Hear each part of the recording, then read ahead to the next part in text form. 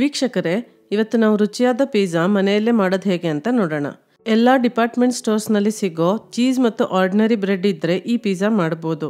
ಈ bread pizza ತುಂಬ ರುಚಿಯಾಗಿ ಬರುತ್ತೆ ಮತ್ತು ಮಾಡೋದಕ್ಕೆ ಸುಲಭ ಕೂಡ. ಮಕ್ಕಳು ಕೂಡ ತುಂಬ ಇಷ್ಟಪಡ್ತಾರೆ. ಬ್ರೆಡ್ ಪಿಜ್ಜಾ ಮಾಡೋದಕ್ಕೆ ಒಂದು ಸಿಂಪಲ್ ಪಿಜ್ಜಾ ಸಾಸ್ ಮನೆಯಲ್ಲೇ ರೆಡಿ ಮಾಡ್ಕೊಳ್ಳೋಣ. ಬೌಲ್ಗೆ ಅರ್ಧ ಕಪ್ ಟೊಮೆಟೊ ಕೆಚಪ್ ಹಾಕಿ,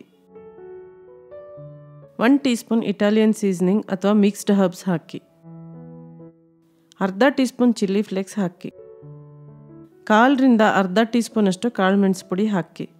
ನಾನಿಲ್ಲಿ ಅರ್ಧ ಟೀ ಸ್ಪೂನ್ ಒರಿಗಾನೋ ಎಕ್ಸ್ಟ್ರಾ ಹಾಕಿದ್ದೀನಿ. ಇದು ಇದ್ದರೆ ಹಾಕಿ, ಇಲ್ಲ ಅಂದರೆ ಸ್ಕಿಪ್ ಮಾಡ್ಬೋದು.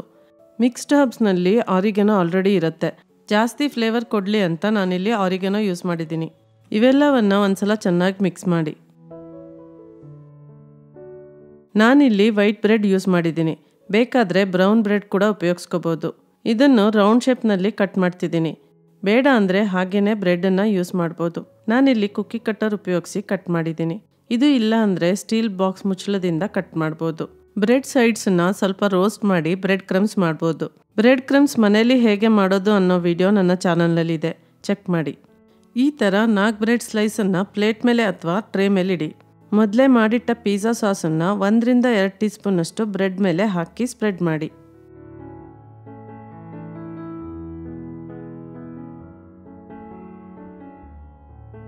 ಸ್ವಲ್ಪ ತುರಿದ ಚೀಸ್ ಹಾಕಿ.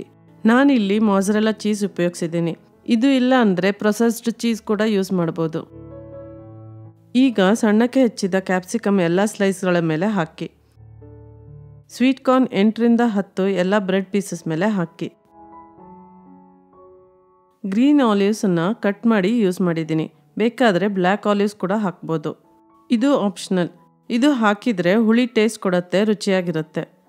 ಮೇಲಿಂದ ಮಿಕ್ಸ್ಡ್ ಹರ್ಬ್ಸ್ ಮತ್ತು ಚಿಲ್ಲಿ ಫ್ಲೇಕ್ಸ್ ಹಾಕಿ.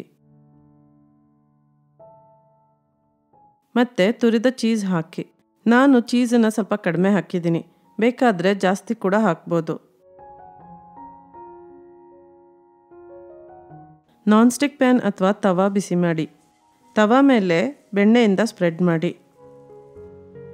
ಈಗ ಮಾಡಿಟ್ಟ ಬ್ರೆಡ್ ಪಿಜ್ಜಾ ಇಟ್ಟು ಸಣ್ಣ ಉರಿಯಲ್ಲಿ ಬೇಯಿಸಬೇಕು. ಮುಚ್ಚಳ ಮುಚ್ಚಿ ಬೇಯಿಸಿ.